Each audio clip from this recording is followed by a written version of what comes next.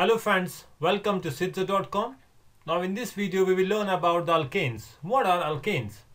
Alkanes are saturated hydrocarbons, right? That means you only find a carbon-carbon single bond in alkanes. There's no double bond or a triple bond, right, in alkanes. And if there is a carbon-carbon double bond, that will be a alkene, right? And if it is triple bond, then it will be alkyne. So in alkanes, there is only single bond, so it's a saturated hydrocarbon. Alkanes are also called as paraffins, right? This term paraffin is derived from a Latin word param and affinis.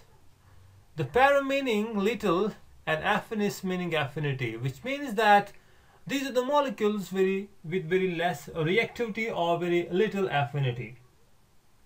And the name is justified also because under the normal conditions of the temperature and the pressure, alkanes are inert. They behave just like inert molecules. They don't react with most of the reagents.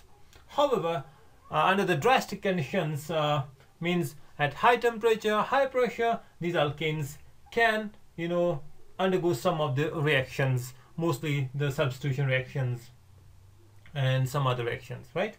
So, however, when the temperature is very less, these alkanes do not react, right? In alkanes, since there is only carbon-carbon single bond, so around a particular carbon atom, there will be 4 single bonds, right? Okay, there will be 4 single bonds. Suppose you got a 2 carbon molecule, 2 carbon alkane, and there is a carbon-carbon single bond, and rest of the valencies you can fill by adding hydrogen atoms here, right? Okay. Similarly, suppose you got a single carbon, 1 carbon alkane, so the molecule will be CH4, which is methane here, right? And this one is ethane. Similarly, you can have a carbon-carbon single bond, and you can have a 3 carbon molecule, right? And you can add hydrogen atoms there. Now this is a propane, right? So in alkanes, the point is that you only find carbon-carbon single bond. And each carbon in alkanes is actually sp3 hybridized, right? So the hybridization here is sp3. So that means each carbon atom, carbon atom in alkanes will be a tetrahedral in shape, right? Because from sp3 hybridization, right, you got sp3 hybridized carbon atom. Therefore, the shape will be a tetrahedral shape. So let's see how this particular simple molecule will look like, because it also has a sp3 hybridization here, right, in alkanes. So you can see this one, okay, this is a methane, the carbon in the center, right? This is just like a carbon here in the center, and you got the 4 hydrogen atoms around it, right? And this is the simplest molecule, the methane, with sp3 hybridization, right? Here this particular carbon has sp3 hybridization. Around this carbon there are 4 hydrogen atoms, and the shape will be tetrahedral. Let's have a look, how does this particular shape look like, right? Okay, just see this video. This is a tetrahedral shape. In the center is the carbon, and you can see 4 hydrogen atoms around it tetrahedrali. Okay, 4 hydrogen, this is the carbon, 4 hydrogen atoms,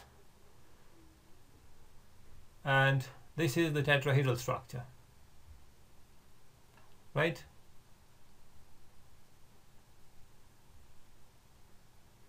And if you have a long chain molecule, right, suppose you got a very long chain molecule, how does a long chain hydrocarbon look like? Let's see that. Suppose you got, for example, a molecule.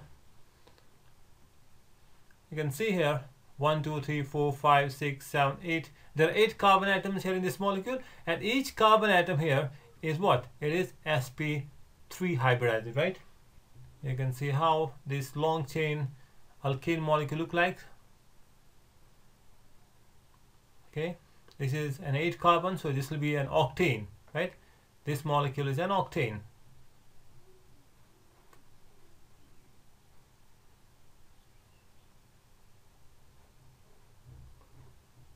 So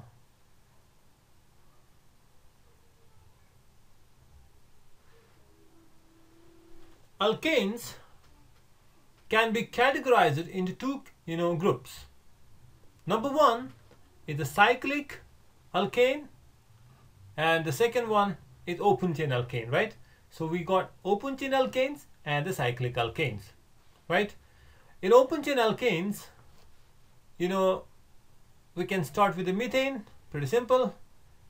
Another one is ethane, CH3, single bond CH3, right? You can have another one, 3 carbon atom, right? And you can add the hydrogen atoms there just to complete the valencies, right?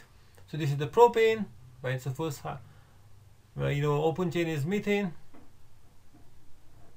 and this one is an ethane, and this one is propane here. And then similarly you can have a 4 carbon atom, right? 1, 2, 3 and 4, and you can add the hydrogen atoms there, right? This will be the butane here. Okay, this is the butane molecule. In the cyclic ones, right, there is also a carbon-carbon single bond, but the molecule is cyclic. Like suppose you got the CH2, single bond CH2, single bond CH2, and here you have a single bond between. So this is a 3 carbon molecule, which is cyclopropane. Actually, this is called as a cyclopropane. Okay, this is the cyclopropane, and normally we show it like this, like a triangle, the bond line representation. And this point represents 1 carbon, this is another carbon, this is another carbon, right? So this is a 3 carbon cycloalkane, right? This is a cyclopropane. Similarly, you can have a butane also, CH2, single bond CH2, right? 4 carbon atoms, and forming a cyclic molecule. This will be called as a cyclobutane, right? Cyclobutane here. And we can also represent it like this, like a square here, right? Each here corner represents a 1 carbon atom. Okay, this is the cyclobutane. And you can see the number of hydrogen atoms in the cycloalkanes is less by 2 that you find in in the open chain alkanes. For example, in the propane here, right? When you have an open chain propane, how many carbon atoms are there? 1, 2, 3, 4, 5, 6, 7 and 8. And how many carbon atoms in the cyclopropane you see?